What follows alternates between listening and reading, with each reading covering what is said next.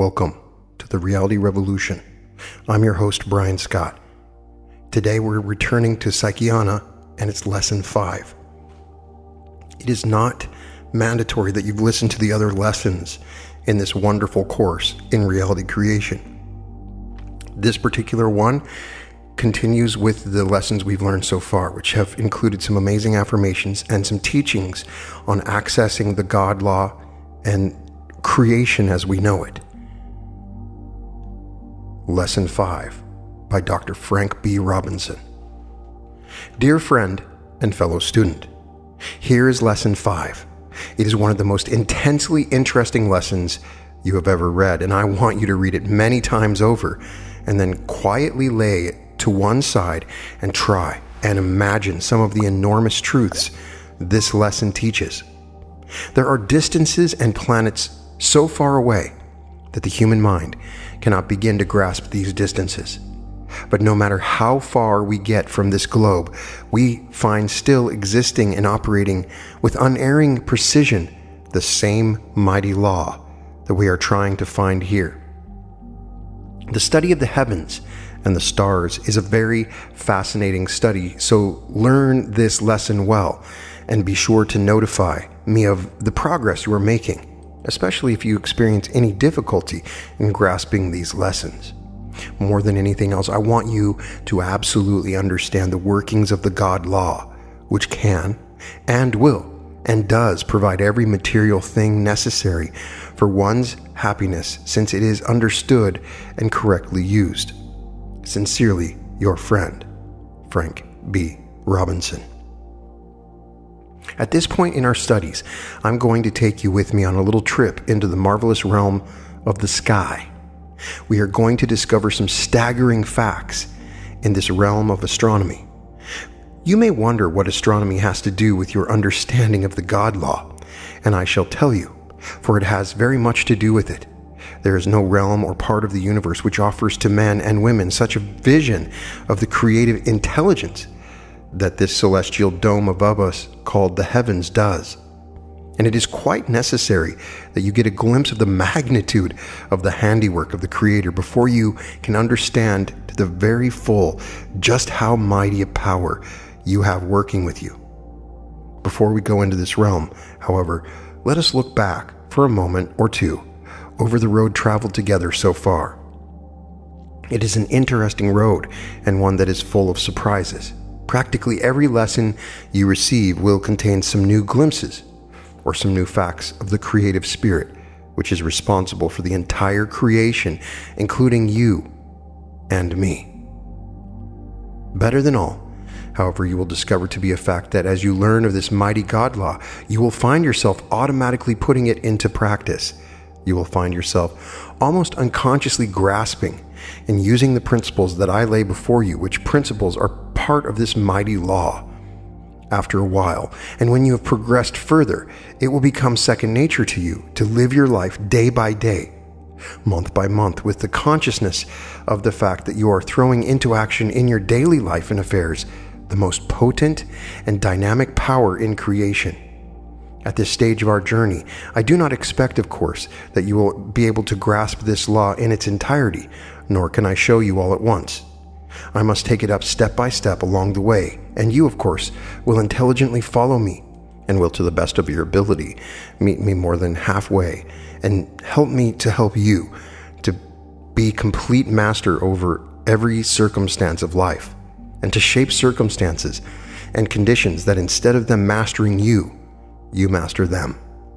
In lesson 1, you saw that there existed an unseen dynamic power or force known by the name of the God law.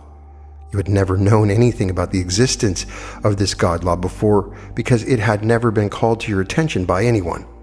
Then you saw that it was necessary to discard whatever preconceived notions of God you may have had.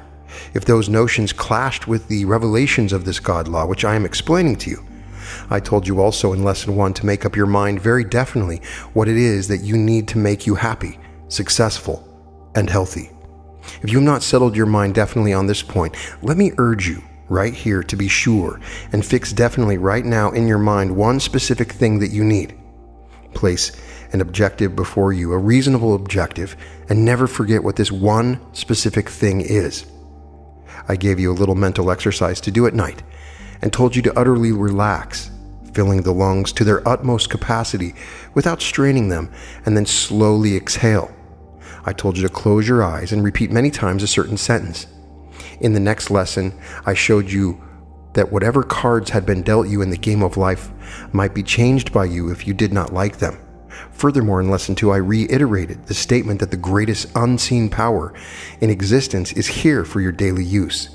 You will remember too, I called it a sleeping giant, and I told you that once this sleeping giant were harnessed to your life, nothing would be impossible for you. You will remember that I spent some time on a thought. I told you that a thought was actually a literal thing, an entity. I told you that thoughts were the most powerful and dynamic things in existence, and I showed you also that a thought is part of the great spiritual law we are trying to find in these lessons. I explained to you that you cannot think of two things at the same time, and you understand that whatever thought it is which occupies your mind more than any other thought will be the predominating and molding influence in your life. Then again, you will remember that I told you that you were the general manager of your own brain, having absolute say as to what thoughts you should not entertain.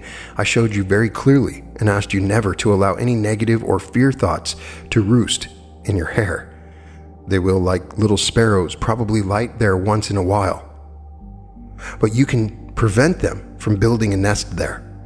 Then in lesson 3, I emphasized the fact that this mighty God law was responsible for all creation, including you. It did not make you and then leave you alone to shift for yourself, but it is staying right here with you, waiting to be used by you for the achievement of every good and right thing you can desire.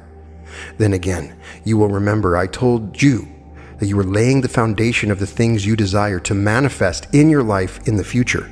I told you that you are what you are today as the result of what you and others thought years ago, and furthermore informed you, and you know it yourself for that matter, that what you will be in the future depends almost entirely on what you are thinking today. So you see how vitally important it is for me to direct your thoughts into the proper channels. You will remember I painted a picture of an architect first thinking of a building into existence in his own thought realm, and I showed you furthermore that by far the most important realm in life is the unseen spiritual thought realm. I called your attention to the fact that in this building for the future, you should hold an attitude of expectancy, because it would be too bad if you missed the goal, just simply because you did not expect to happen the thing you wanted to happen. Most of the world's leading scientists today have gone on record and stated that the unseen forces of nature, instead of material atoms, govern all nature. This being the fact, we find that immaterialism has replaced materialism as a scientific concept. I think I can safely say to you that the thinking minds of the universe are entirely agreed on the fact that there is in existence some kind of spiritual power or other which has far more to do with the manifesting of material things than we had ever dreamed of today. The religionist claims this power to be his peculiar God, and he tells us that no other system of religion can possibly know anything about God at all. You and I know, however, that present-day religionists know very little, if anything, of any unseen spiritual power, which can really do, actually here and now, whatever is necessary for the physical comforts of man.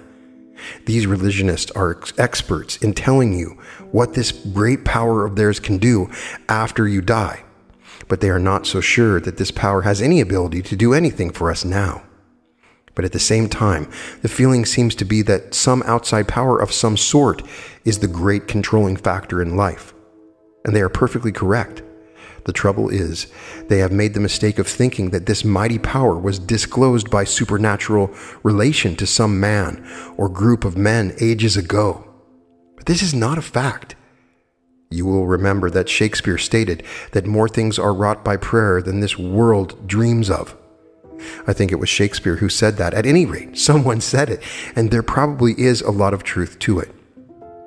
The point I'm leading up to is that no matter in what realm of research we engage, Back of it all, we find the suspicion that the unseen spiritual realm may be responsible for the material realm. This is a fact, and it has fallen to my lot to be the man to call attention nationally and internationally to the fact that this potent dynamic God law is not in the sky, and not for the future, but for us here and now. The world's greatest physicists, men who, like Mr. Oliver Lang, have gone into the physical realm as far as it is humanly possible to go, and they are being forced to the conclusion that away beyond, far past the physical realm, something unknown is going on, and they don't know what it is. A little later, we shall go to quite some depth into this fascinating subject of the connection between the material and the unseen realm. Then in Lesson 4, you will remember, I told you the story of creation of this universe. According to the Bible book used by the Christians, practically every so-called superhuman or divine book tells the same story. And as a matter of fact, they all contain a human understanding of the spiritual law as it operated in the creation of the universe. You will recall that you saw very plainly that God is spirit, and furthermore we saw that spirit is life capable of existence without physical form or invisible life. Be sure and grasp these statements, one after another, for we are beginning to get now to the realm in which we shall learn the secret of this marvelous invisible life. I do so wish every student of mine could instantaneously grasp the fact of invisible life. A great many of you will do that, and there are others who will require quite some time before they fully grasp that statement. But that is the fact of existence and the fact of God just the same. And furthermore, in the manifestation by you of the things you need to make you healthy, happy, and successful, you will have to realize the facts, or you will never get to first base in your studies with me. Let me explain here a little bit why I asked you to center your vision on a light area, which everyone sees when their eyes are closed, and when they are looking through their eyelids, so to speak. We have seen that thoughts are spiritual, unseen things.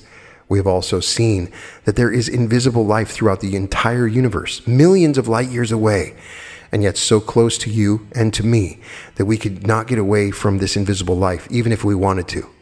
Now, if a thought is an invisible spiritual thing and a part of the invisible spiritual life, which it is, then do you not see that through your thought realm, you will be able to contact this invisible life spirit that I am talking about?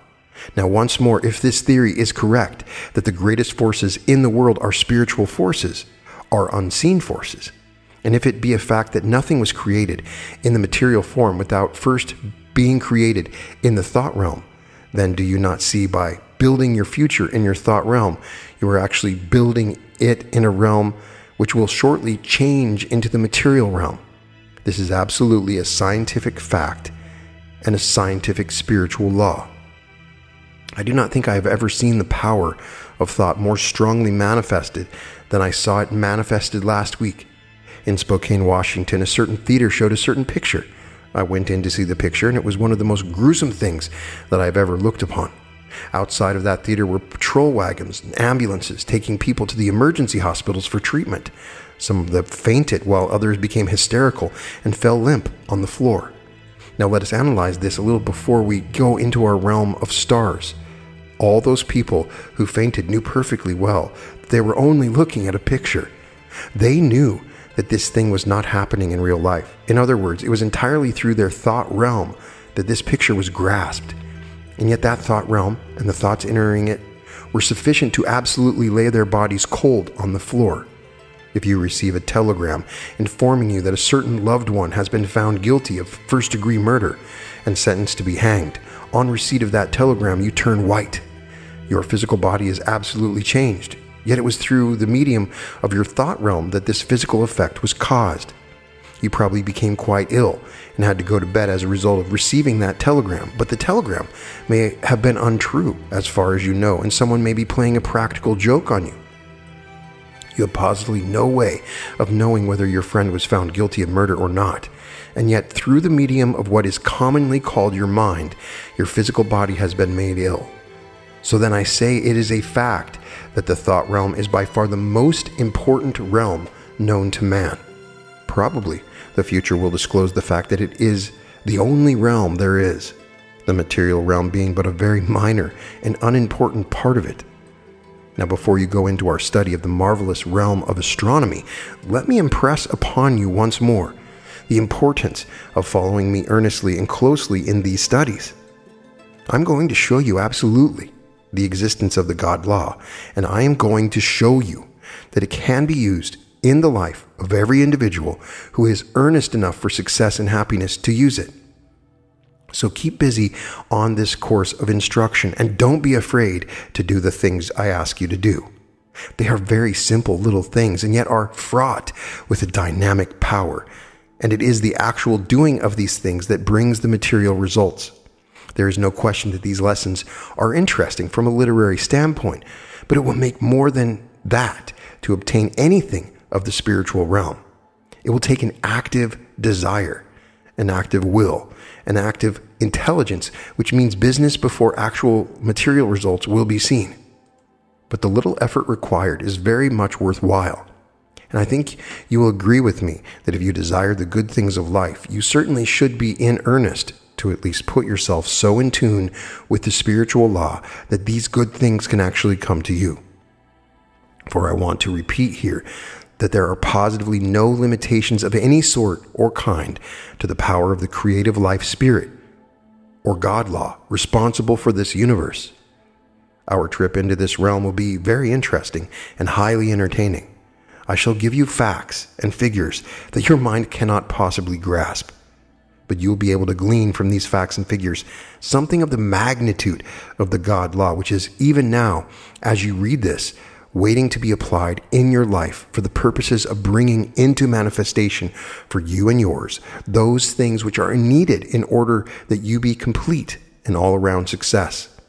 This is my only reason for showing you a few of the marvels of the skies, and truly wonderful marvels they are. You must never attempt to tell me that the creative intelligence, which was responsible for the vastness of yonder heavens and its millions and perhaps billions of stars, planets, satellites, etc., is not able to bring into your little life the things you need. For compared with that starry vault with its celestial treasures, you and I are mighty small fry, brother and sister. And yet we are really greater than them all. For these marvels are all perfectly inanimate.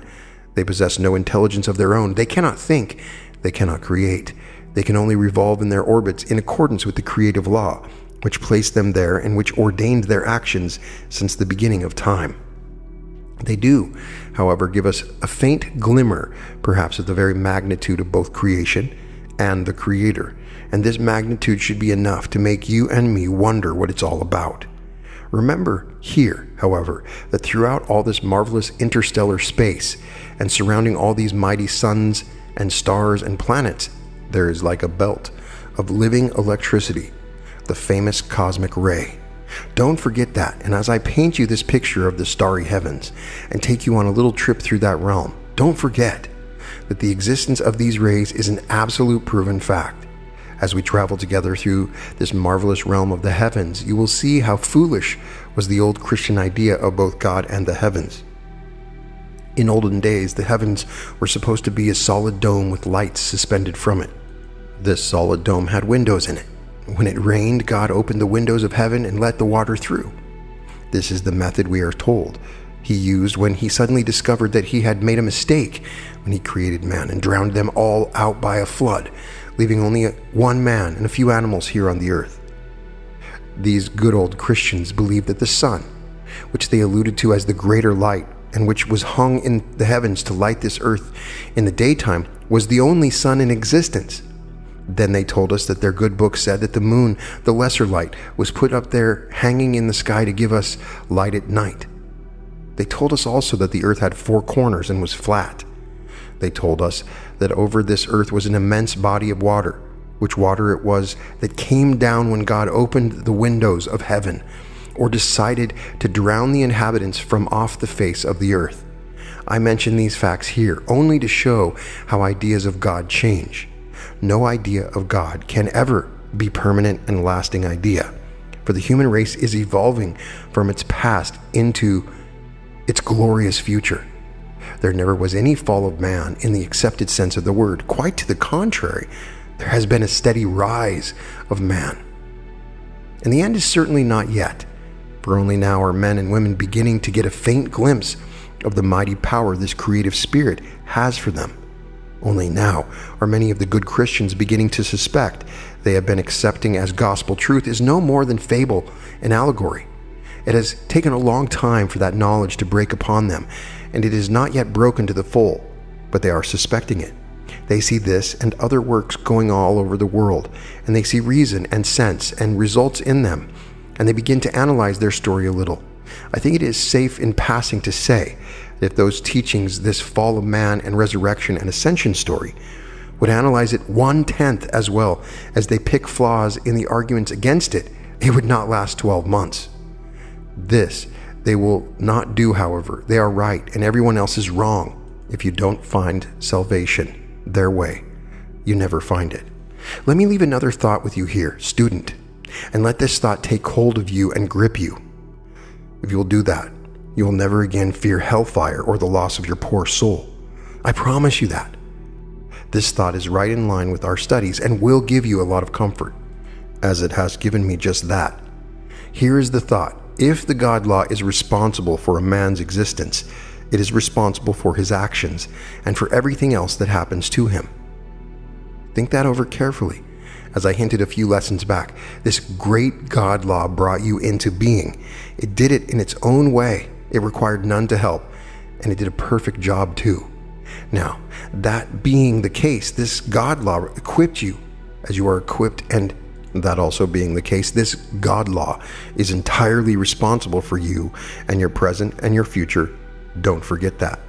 I shall come to it again. Just here, however, let me leave the thought that this mighty God law is able and willing to do, and should normally do just that. More of this later, however, for I want to take you with me now onto our little trip through the heavens, and when you return, you will probably have a far different conception of the God law than you have had previous to your beginning your studies with me. Instead of this earth being the entire creation, and instead of the heavens being a solid inverted bowl with water on the other side of it, we find that this earth is but one of a series of planets which is revolving around the sun. The ancients told us the sun revolved around the earth because they said Joshua commanded the sun to stand still, and therefore the sun must move around the earth, and so they held. Science, however, has very effectively proven that this is not the case. Many of the world's heroes, however, were put to death and tortured by those professing to be God's agents for stating that the earth moved around the sun, which it does. Remember Copernicus, Galileo, and how they were tortured for their absolute scientific findings, which are now proven to be so boundlessly correct. They were right, however, even though their theories were antagonistic to supernaturally revealed religion.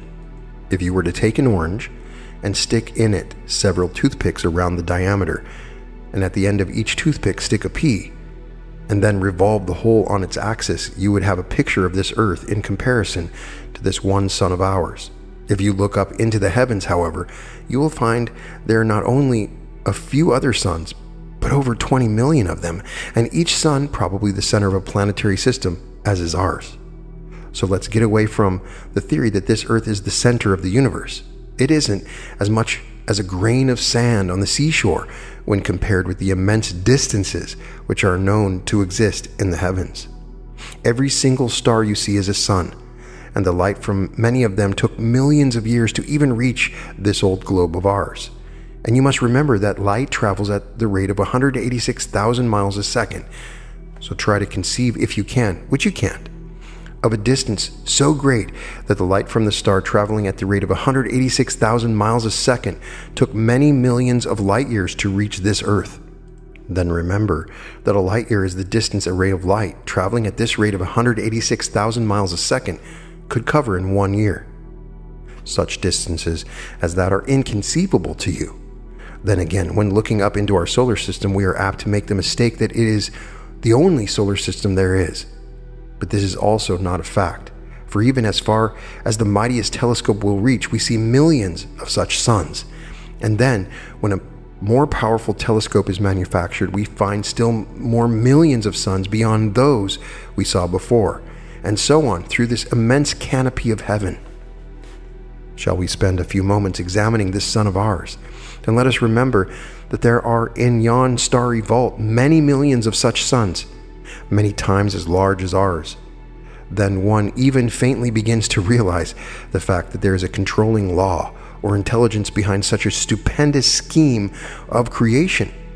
It makes one wonder certainly what can happen to the human life, fortunate enough to find and use the law responsible for such a vast creation. Our sun is a sphere of fire. The flames from it are leaping into space for a distance of 150,000 miles in places. This is 5 times the circumference of this earth. Can you imagine such a creation as that? And yet it was created for your benefit.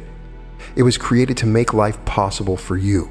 And realize that some intelligence or law made this remarkable body of fire to protect you and make it possible for you to live. For you could not exist 1 minute were there no sun in yonder heavens. This sun of ours is approximately 1 1/4 million times as big as this earth in volume. If you take the 8 planets, of which the earth is only one, and put them all together, the sun would outweigh them all about 750 times. Imagine such a globe of fire as that is. The circumference around the sun is about 2.5 millions of miles, and it takes about 26 days to revolve on its axis.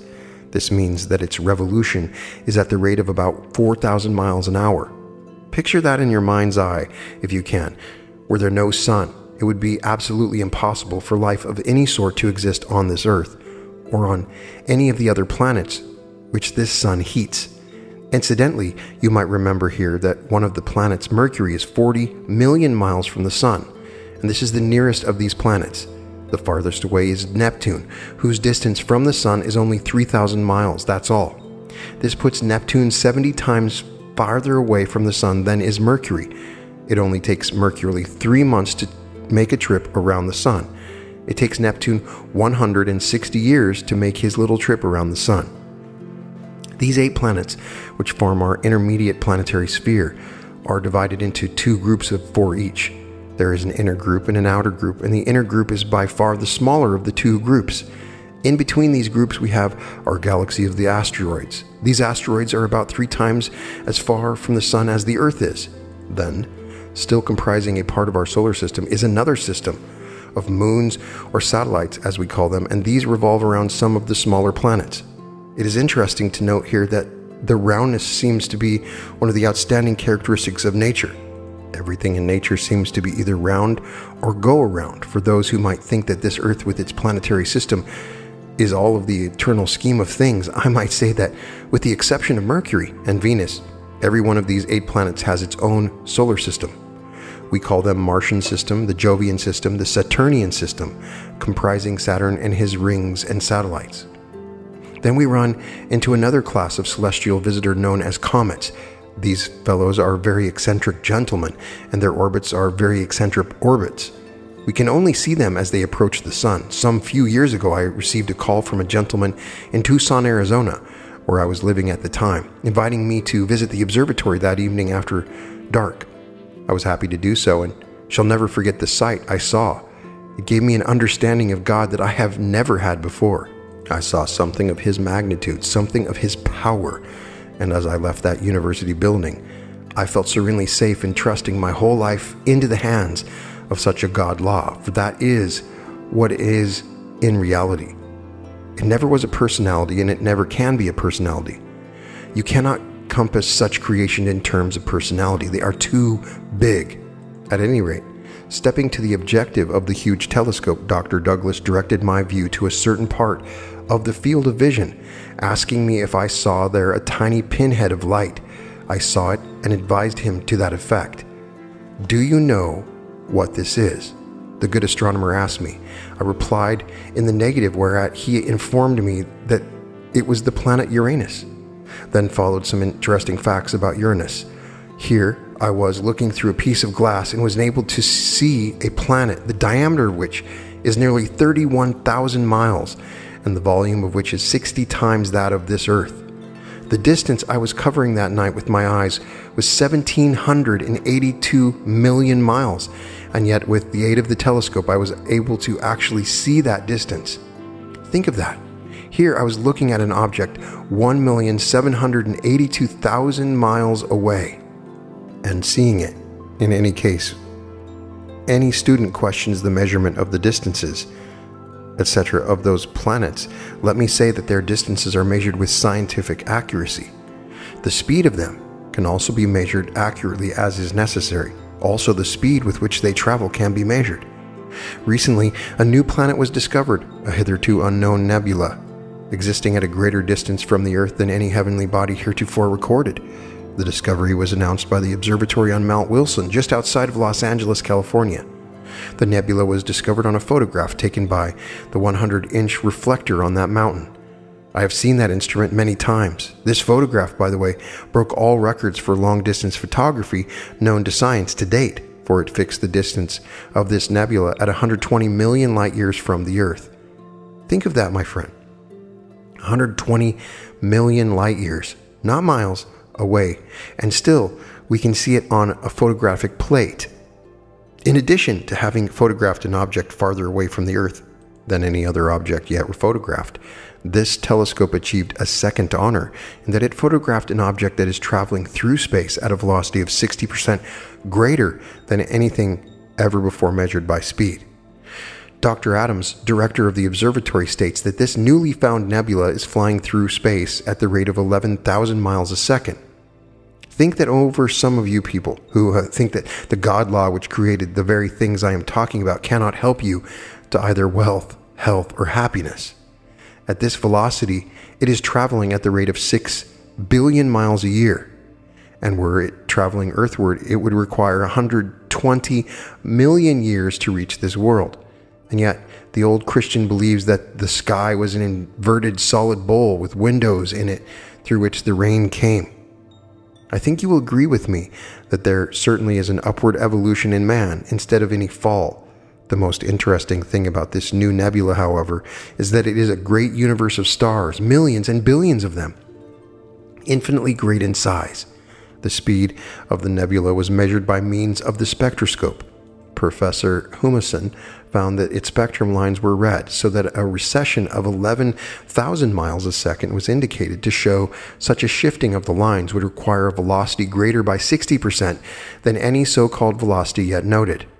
Information of this find was cabled to Dr. J.C. Merriam, president of the Carnegie Institute at Washington, D.C., who said, "It is of a special interest at this time because of the bearing it will have on Dr. Einstein's conception of the universe."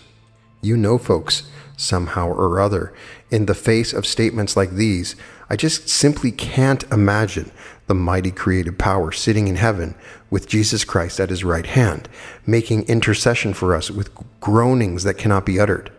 Somehow or other, I just don't seem to be able to get that. And yet it is what is being taught today in this land as the truth of God. And maybe it is.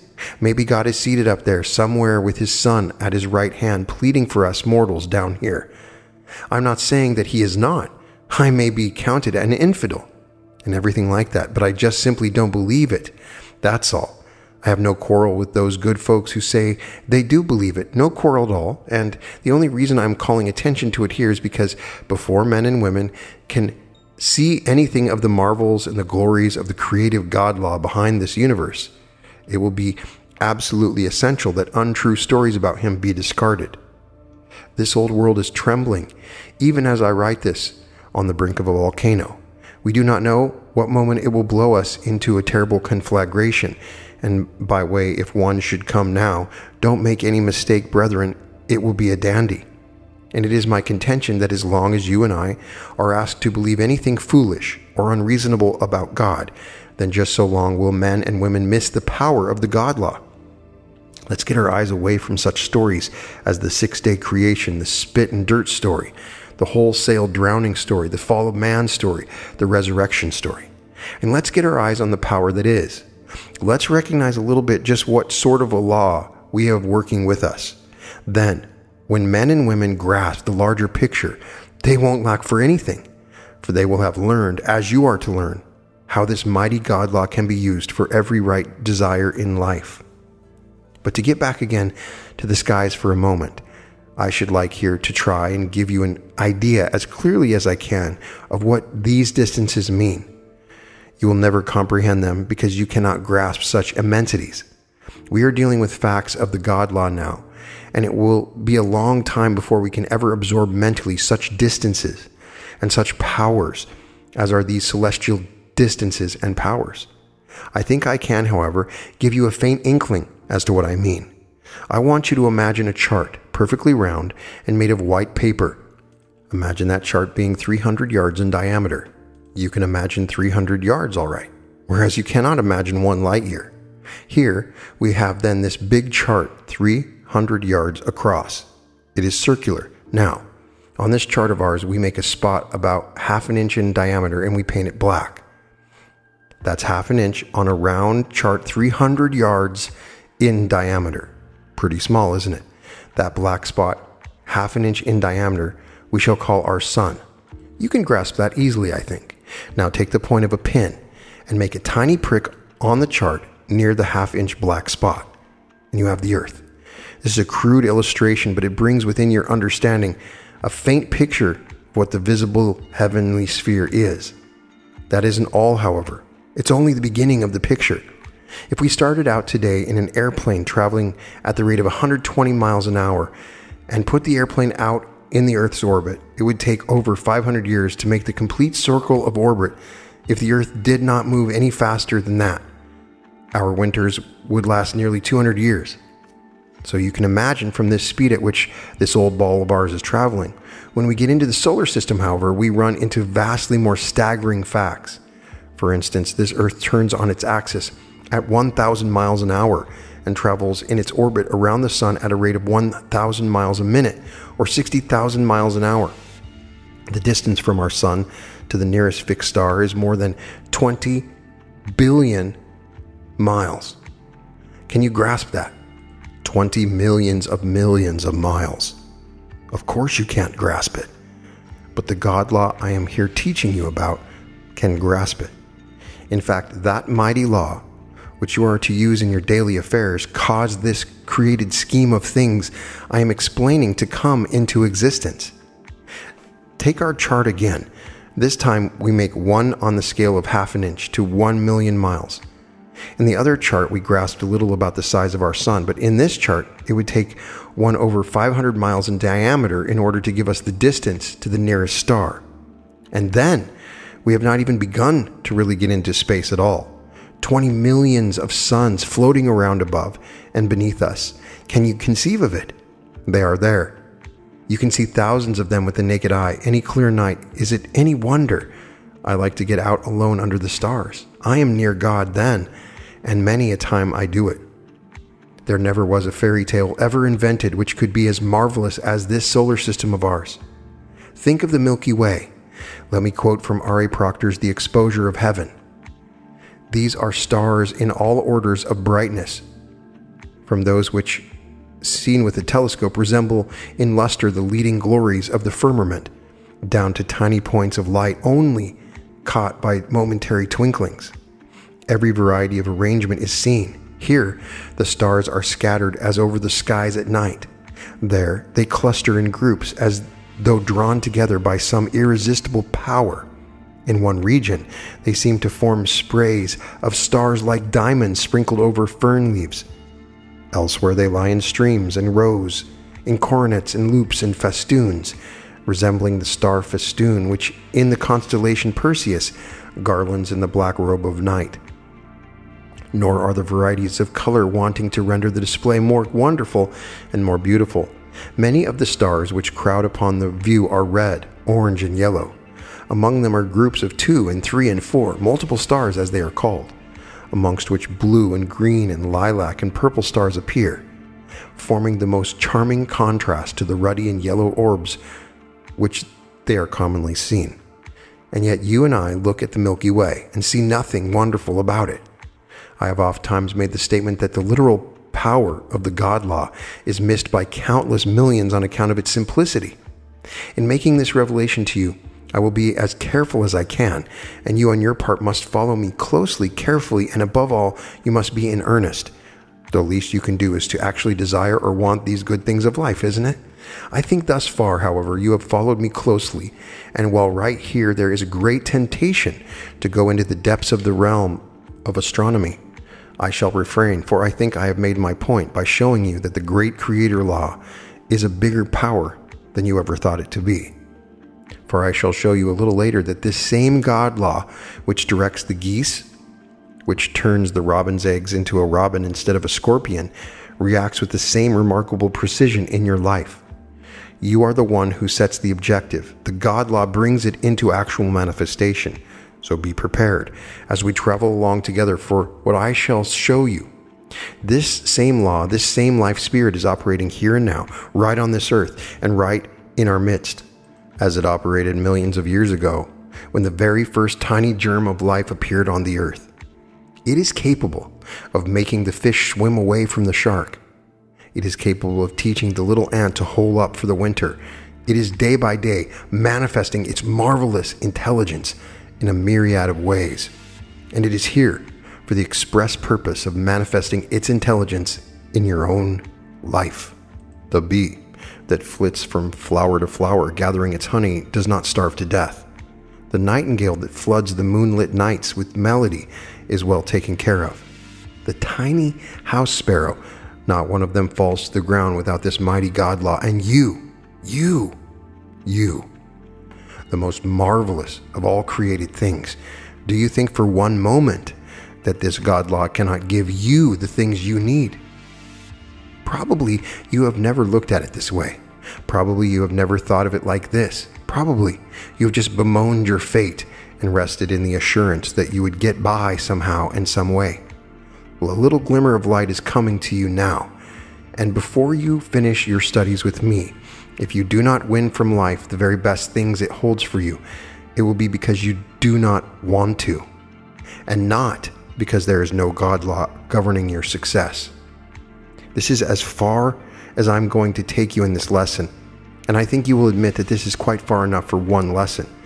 I find it is a good idea in the studying of these lessons to read them some every day, and then do the exercise prescribed faithfully until you receive the next lesson. You have made up your mind what it is you need more than anything else in life. It may be health, it may be money, it may be domestic happiness, but you have made up your mind what it is. You are doing your deep breathing exercises. Better than all, however, you are relaxing and allowing this cosmic God law to take the desires from you and bring them into existence. Your whole thought every moment is that the God law is bringing to pass that which you need. You may now use whatever affirmation of truth best fits your case. Make the statements as if what you want is being brought to pass now.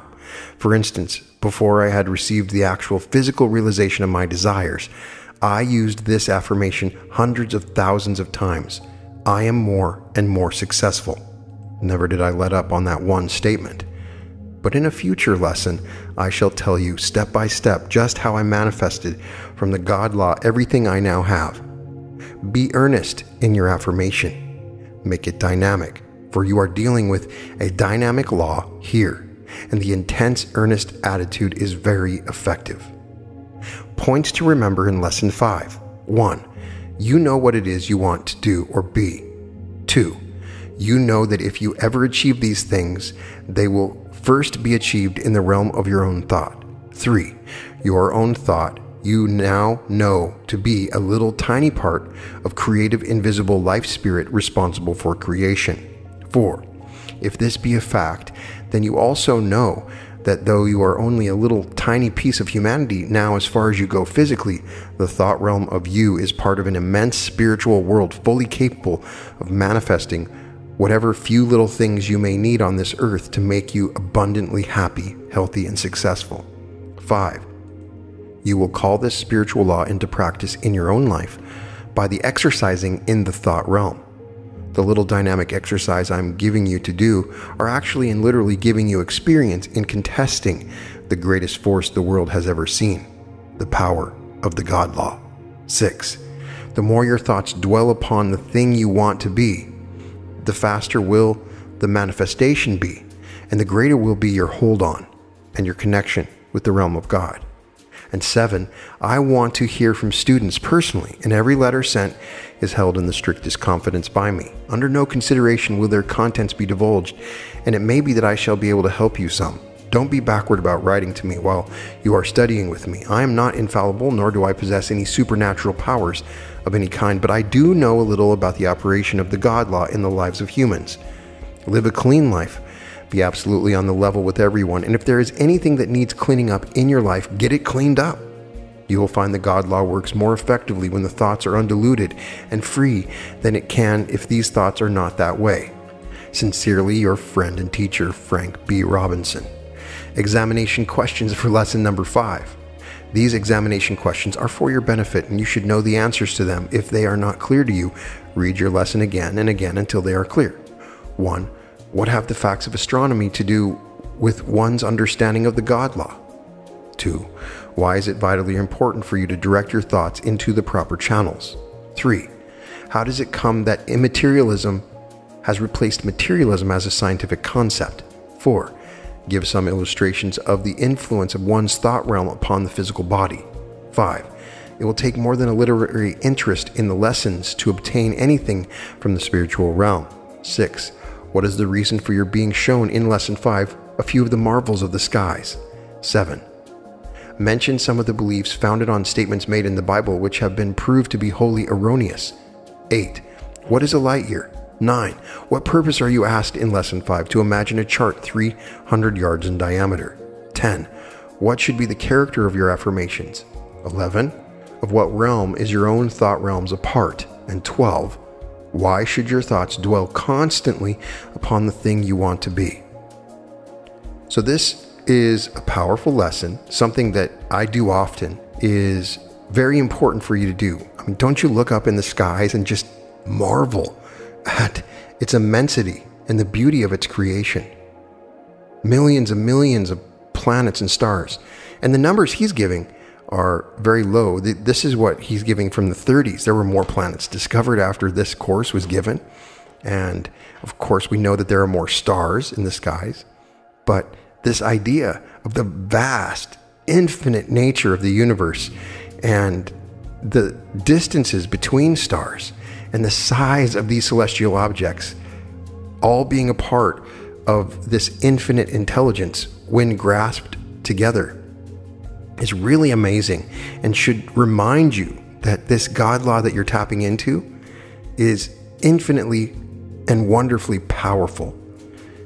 So if you think that this thing that you're going through can't be resolved, that it's not resolvable, think again. Look up into the heavens and you'll see that this is not true. Anything is possible if you look at the amazing creation that we see. And he is clearly saying that we are tapping into this same law. So I would love to get your impressions of lesson 5. It's just a good reminder and embracing of the power of the God law and how we simply don't fully comprehend the vastness of it. So let me know of your impressions so far, and I'd love to get your first-person commentary if you've tried the previous exercises in the Psychiana lessons, if they have changed you, if you've noticed a connection to the God law. Put them in the comments. I'll be definitely interested to see what you say. In any case, all episodes of the Reality Revolution can be found at therealityrevolution.com. And welcome to the Reality Revolution.